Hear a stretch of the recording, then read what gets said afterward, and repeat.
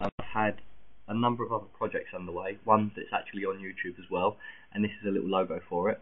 It's a little thing that I'm going to be doing called the Poetry Show. So if you're interested in that, I'll stick a link over in the more information section and you can check out the teaser trailer that I've put together. Today's tutorial is going to serve two purposes. One is a shameless advert for the new channel, which is going to be shortened to Po Show, but this is the Poetry Show logo. And the second thing is to basically acknowledge the fact that, thank you very much guys, I now have 100 subscribers. And how do I repay that? By doing a tutorial that absolutely nobody asked for and has very little kind of use outside of me just pointing everybody else to this new channel that I'm doing. But basically what this tutorial is going to do is to show you how to make your own kind of pirated YouTube-esque logo to hawk your own goods on YouTube and trick people into thinking that they're getting something that they're not, because after all that's what the internet's all about, eh? So what we're going to do is basically, you're all familiar with this particular setup, we're going to make these basic kinds of YouTube logos with the kind of little shine here and the rest of it, and we're going to do it the very, very easy way, just by literally ripping off somebody else's image before. So we're going to close that. You're going to need a white background to start off with, and then you want to go into Google Images, type in something like YouTube logo, and a whole host of YouTube logos will come up. You get this one with the kind of RSS feed signal.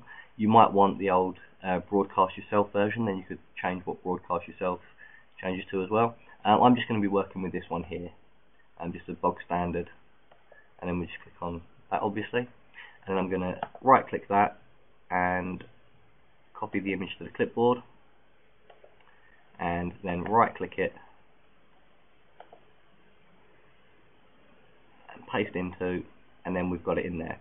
And then finally I'm just going to need to turn that floating selection in my layers dialog to a new layer, and then you've got your pasted layer. So far so gravy, it's all pretty straightforward.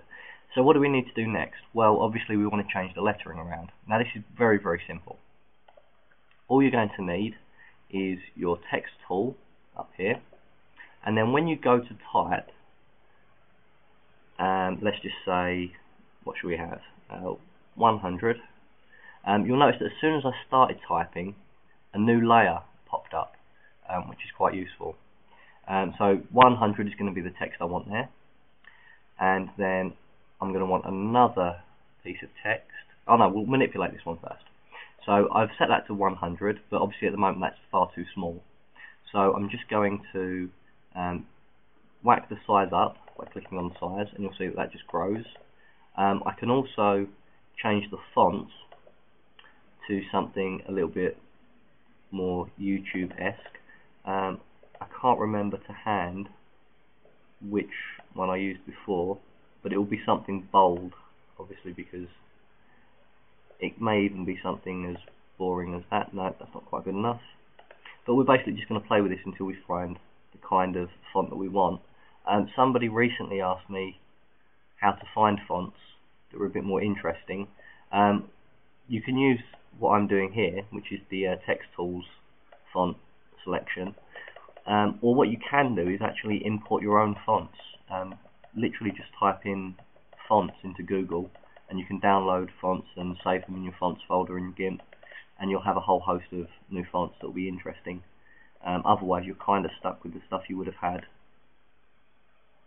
That'll do nicely. Otherwise you'll just kind of be stuck with the stuff that you had through Microsoft Windows or whatever. Anyway, so we're going to have this kind of font. I'm just going to make that a little bit bigger so it is the kind of size. There we go, that's kind of the thing we're looking for. Click on the move tool and just move that there. And what I'm actually going to need to do as well, which is probably fairly obvious, I'm just going to paint over the current U, because we don't really need that. Just make the brush a bit bigger. For those of you that are into your shortcut keys, I was using the square bracket there. Just quickly get rid of that. And then we'll move back over to our text, and we want to just move that up there.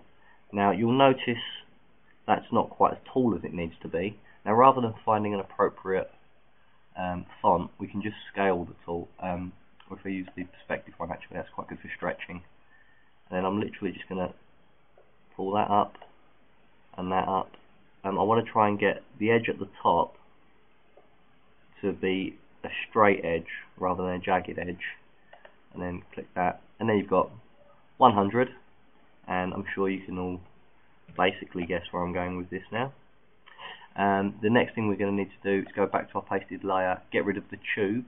Now obviously we want the exact colour of kind of pinky red that's being used there, so we're going to use our eyedropper tool, click on just a part of the red background, go back to my paintbrush and just paint over that, and you'll see that I get absolutely the kind of colour I want. And I want to be very careful not to hit this lovely gradient, white grey gradient up there.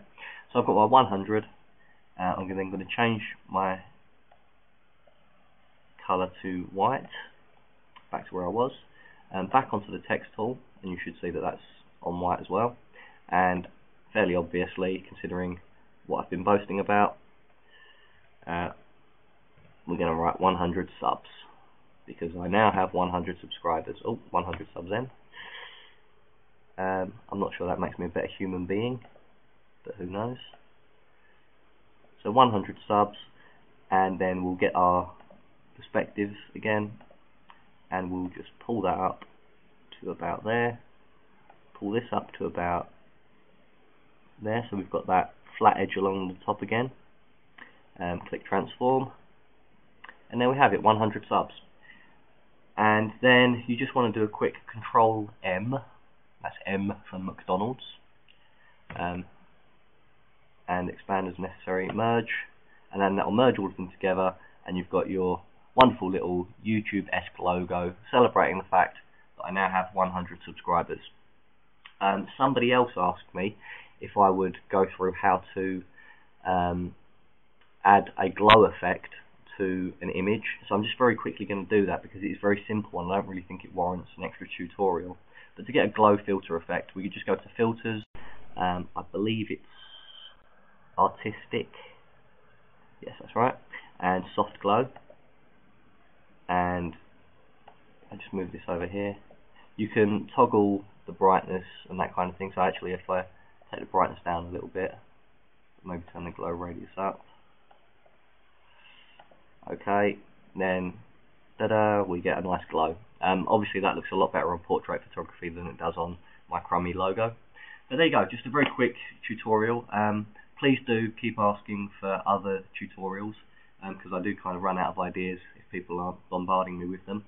I hope you enjoyed this. I do hope you check out the poetry channel, although I appreciate it won't be to everybody's tastes.